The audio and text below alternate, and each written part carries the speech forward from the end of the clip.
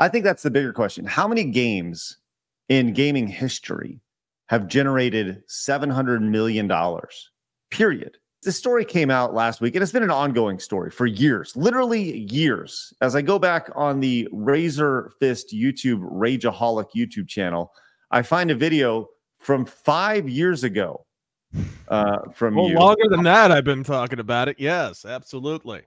Well, that's my most recent one.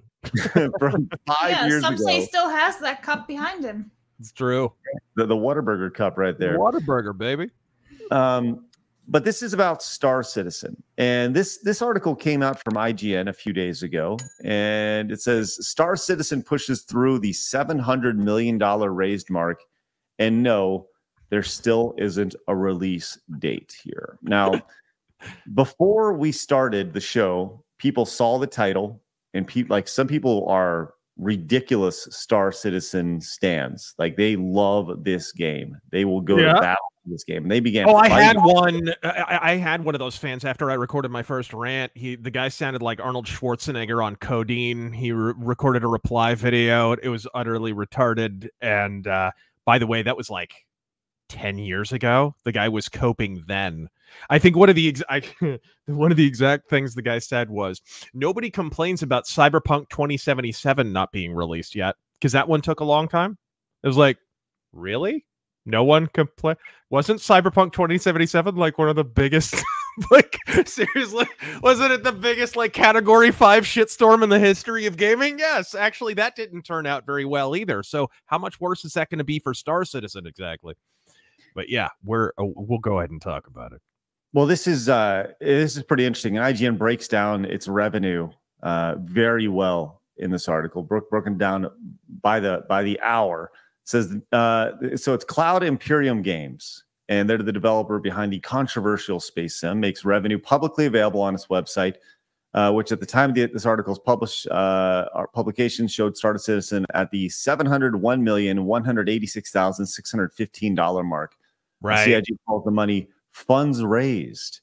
Now, well, and that is telling, actually, because in the video that you just showed that I had recorded, like, whatever, 5 years ago, I think they were just rounding the corner on 600 million or something. So it's taken them a while to get from 600 to 700. They've slowed down, and like, significantly.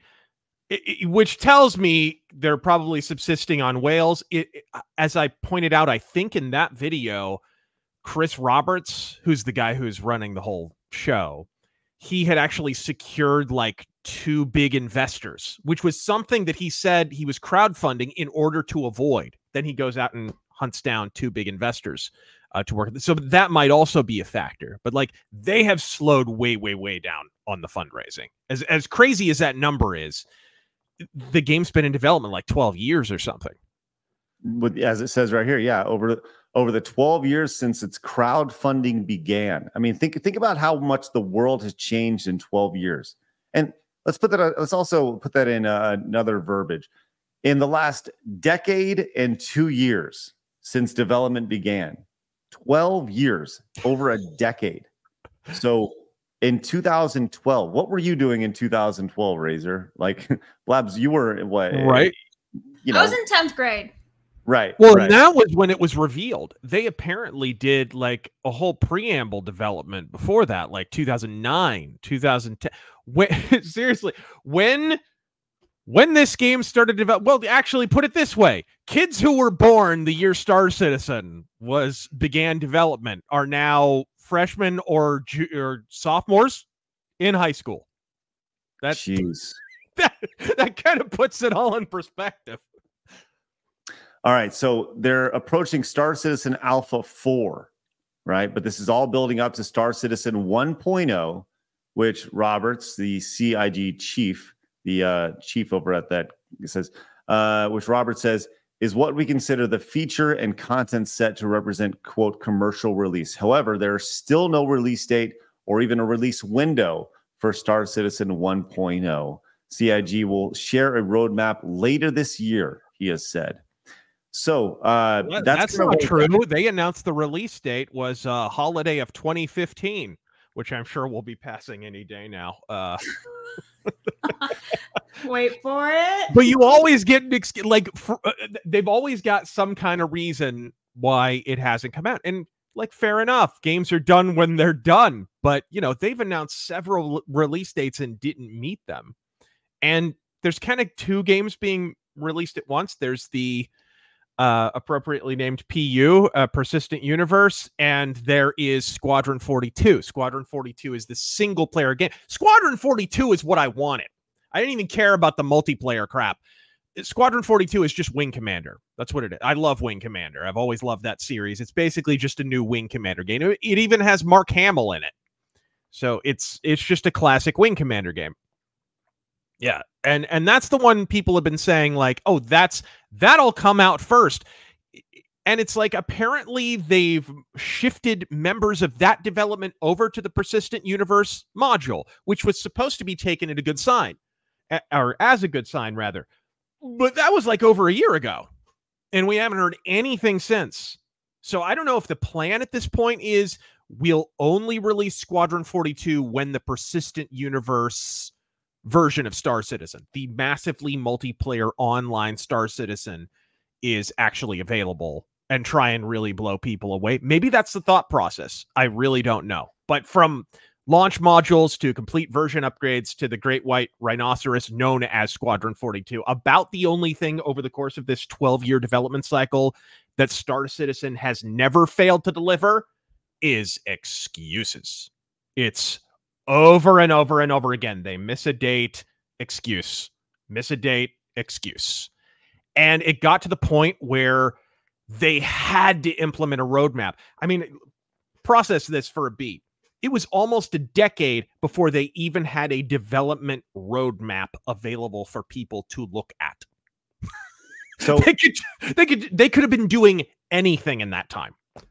I really want to push this home. Like, if you go to their website, and this is just crazy to see, right? They have their website. You can break down their funding per hour, broken down per day, per hour. Here we go.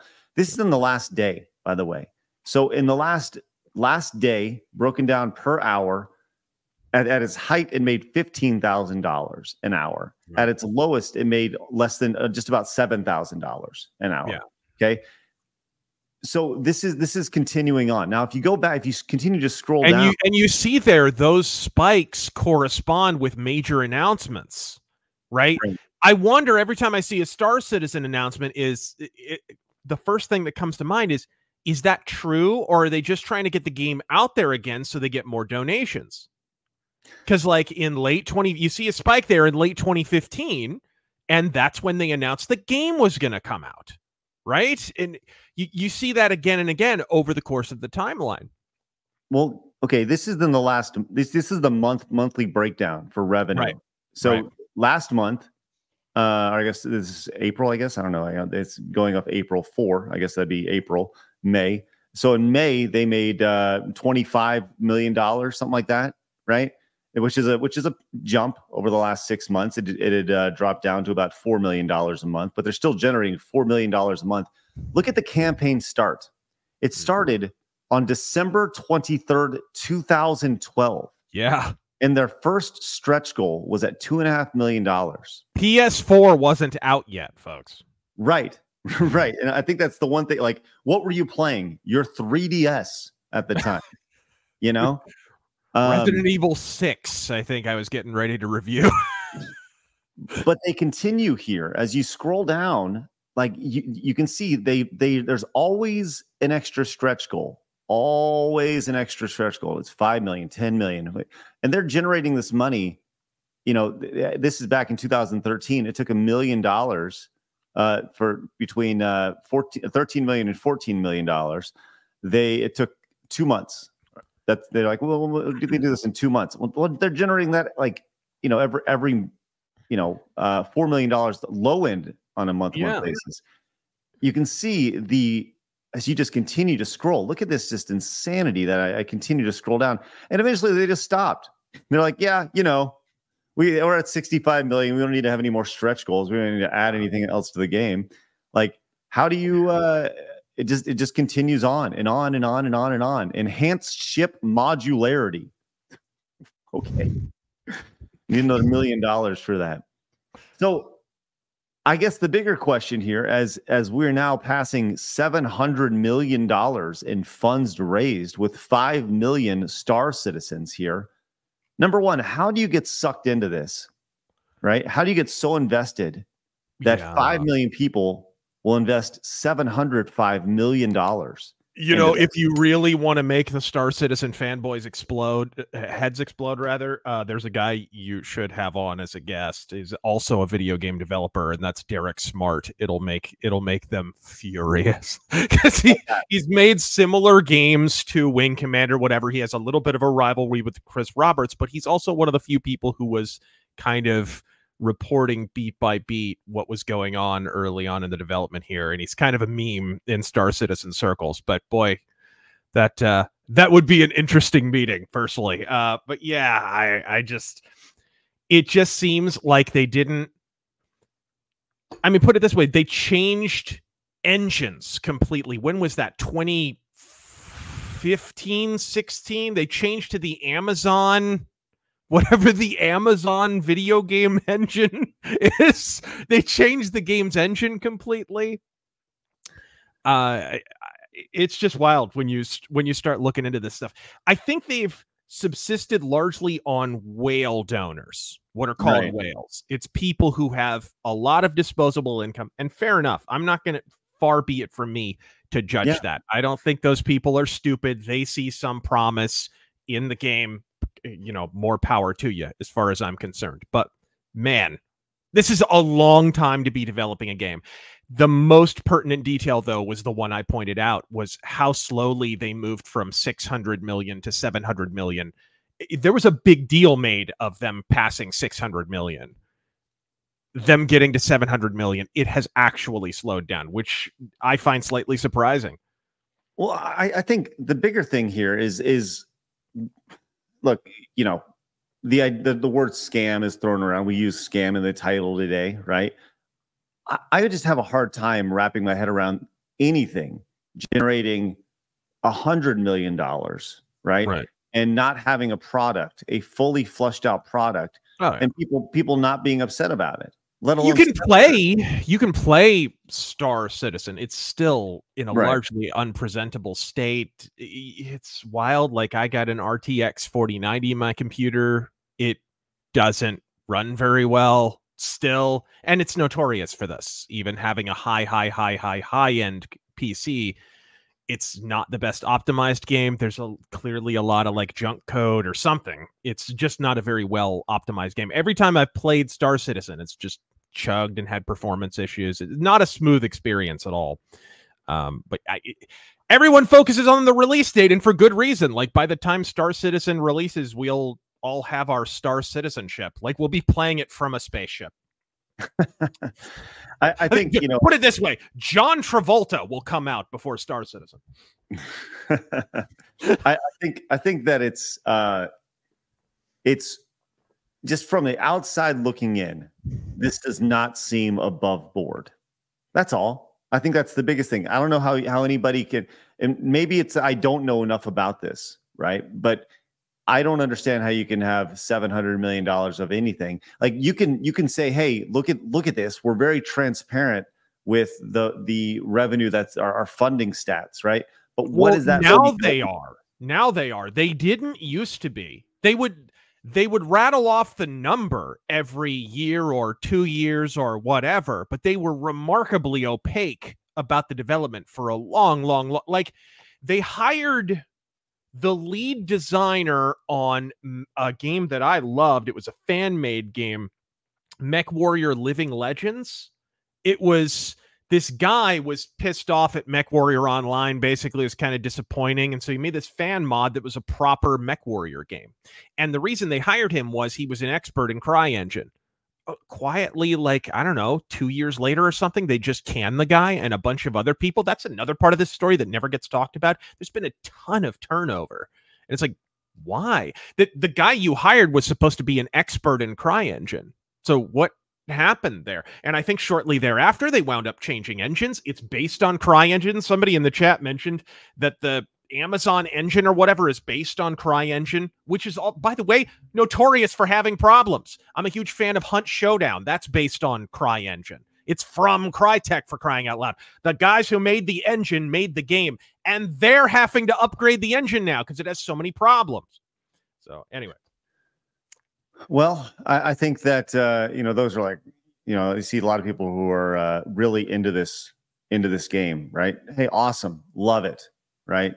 I'll play it when it's out. I am too. I am a huge fan of Chris Roberts. That's the weird position that I find myself in.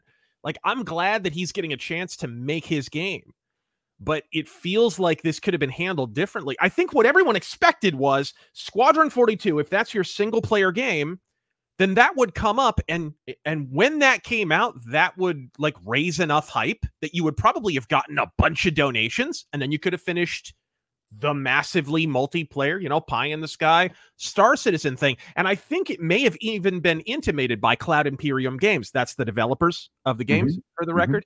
At some point that was the plan for the release, to have it kind of staggered that way. Squadron 42 first, then Persistent Universe. At some point, they got completely opaque on that subject, and now we kind of don't know which is coming first or if they're coming all at once. But we do know that they've raised $700 million. They make sure to point that out. Right. And I go back to like, where's that money going? Right. How is that money being spent? They're saying, oh, it's development. Okay, cool. But like, I mean, I think that's the bigger question. How many games in gaming history have generated $700 million, period? Like total. It's got to be probably what, less than 50, maybe 20. I don't know. I could be, the Call of Duty games make $1 billion, right? There was a big deal made out of, what was the game? For perspective, there was a big deal made out of Metal Gear Solid 5, The Phantom Pain, costing $90 million, which it was probably 3 times that with the marketing budget. They spent a lot on that, and Konami did indeed lose money on that game initially. But like, for perspective, that was on the higher end of AAA video games at that time, and kind of was the reason Hideo Kojima got kicked out of the company and blah, blah, blah. 90 million, 700 million. Like we're not even in the same ballpark at this point. I think that's where I continue to go back to. Just looking at it from the outside in, right? Show me a roadmap. That's it. Just show me the roadmap. Just give me a release date. And if you miss it, okay, fine. Just put a release date down, And I know that people are very passionate about the game. Cool. Love it. Do your thing. That's awesome. But it doesn't. People are pointing out GTA cost $2 billion. It's like first off, after marketing. And second off, that's because they had like 20 different studios working dawn to dusk. That's another thing about Cloud Imperium Games. They opened a studio in like California. They have like satellite studios all over the place, and they're in really expensive locations. It's not like they're going to like Montreal where they give you tax breaks for opening a game studio. They open their studios in retarded places. And also, GTA 5 was what? The previous game that Rockstar had made was Red Dead Redemption. And that was 2009 or 10, right? GTA 5 came out in 2013. That's a slightly different development cycle. So I have a list here of most expensive games ever cost here. And I'm just going to go down here and take a look at this real fast because thank you, Blabs. This is from Wikipedia over here, by the way. Let's go check this out. This is Genshin Impact apparently cost 700. I don't even know what this game, how that game could do that. Star Citizen number 2, the second highest development cost in history. I don't know where. How did Genshin Go wind up costing that much? Yeah, I don't know. Monopoly Go. I don't know. There's got to be something going on here. Cyberpunk, Call of Duty. I don't see GTA on here. Maybe I'm missing $2 billion of development costs. There's GTA 4, $100 million. So this is a. Oh, come on. Would Star Citizen fans lie? I don't know, Razor. I don't know, but they certainly are passionate about it, man. They're passionate about it. Well, let's get to don't forget about that great big shindig that they spent backer money throwing in Germany or whatever. They had this great big convention that had this really elaborate set and whatever, and it was basically intended to it was like a big celebration. They also are kind of famous for their weird indulgent stuff that they have at their studios. Like they have like an automatic space door at their studio that you see in some of their videos. And you're just like, is this the kind of stuff you should be spending money on when you haven't delivered a game in 12 years?